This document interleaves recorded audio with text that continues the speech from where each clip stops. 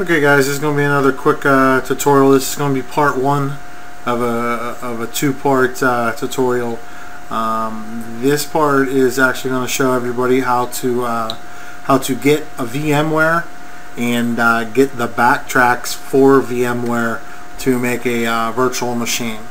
Now, just a quick note here, all my videos are in HD, so for best results and easy viewing, make sure you set it to HD 720 and use the full screen view.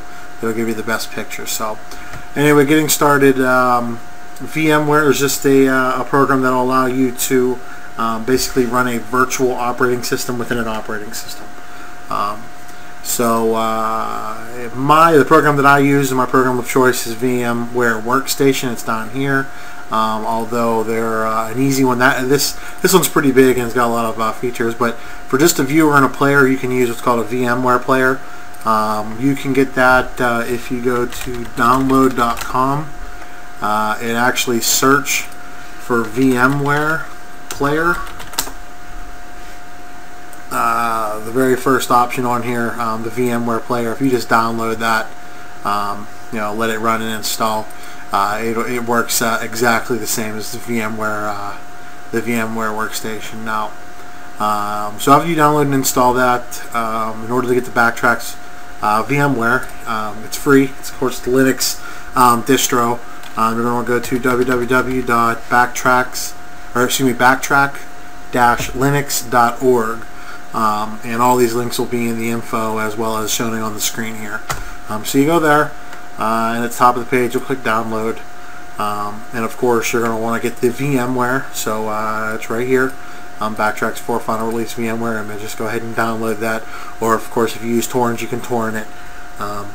But just for the sake of speed here, I already have it downloaded, so we're going to go ahead and show you how to get that booted. So anyway, go ahead and load your VMware player. I'm going to go ahead and load my VM Workstation. And again, they both work pretty much the same. So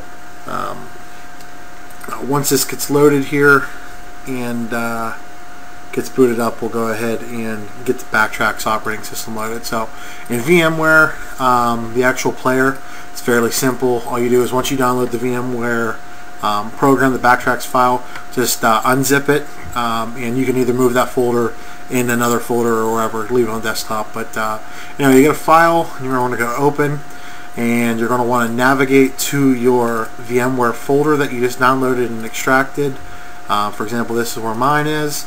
You'll just open up the backtrack4-final, just double click it, and then you're going to want to either use power on or whatever the Backtracks the VMware player has. Just start and basically start the operating system. So as you can see here, it's actually loading the operating system inside of my Windows 7. So we're going to let that boot for a second, and then I'll show everybody how to actually get into Backtracks and get started with the actual usage of it. Now, a quick thing here, if for wireless, again, since this is part one of a part two, my part two is going to be about cracking Wep. If this is on a desktop and you use a USB wireless adapter, down here is going to be your USB adapters. You have to make sure that you find the adapter you want to use and you click on it, and you make sure that you, well, for example, this one here, this is what you would see. You would need to make sure you hit connect, or you will not be able to use that adapter in Backtracks. So once Backtrack is ready, you're going to get a boot log. You're going to get a login screen. The basic login name is root. Oh, excuse me. Got to click in there first. So root. Hit enter. Password is just root backwards. So it's TOOR. Nothing will show up, but just hit enter, and it'll get you going. To start the operating system, all you do is you type start X. Hit enter. And it'll quickly go through its boot here to get you on the operating system. So just give it a second to get booted. You can even go full screen with it if you'd like, which is what I'll do, full screen. So Here's the Backtrack's operating system running within a Windows 7. Basically, in my next tutorial, everything we'll be doing is going to be through the console, which is kind of like the DOS prompt. It's all command line, and I'll be showing everybody how to crack a Wep key on my own personal wireless router. So keep in mind, the Wep cracking is going to be for personal educational uses only, to check vulnerabilities of your own home network. So be good. But anyway, that's how you get loaded into Backtracks. Excuse me. That's how you get loaded into Backtracks. Now, another quick little tip, and if you ever want to shut it down, so open up your console and type power off. Hit enter, and that'll power it off. To get out of the Backtracks, to use your regular Windows key, just hit Control and Alt, and it will allow you to get your cursor back for Windows. And there you go.